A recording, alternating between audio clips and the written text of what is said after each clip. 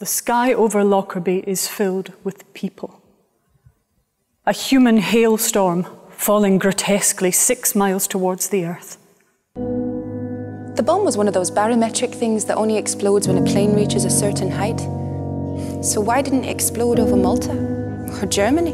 It's called realpolitik. Sometimes you have to get into bed with some disreputable characters in the national interest. Just shut them up. We've kept this nice and quiet for 24 years. Let's keep it that way. There's been a major air crash tonight. The first Pan Am 747 jumbo jet with 200... But then years later, the Lord Advocate said that the Maltese witness was not the full shilling, and an apple short of a picnic. We should never have agreed to it. He was far too young to travel halfway around the world on his own.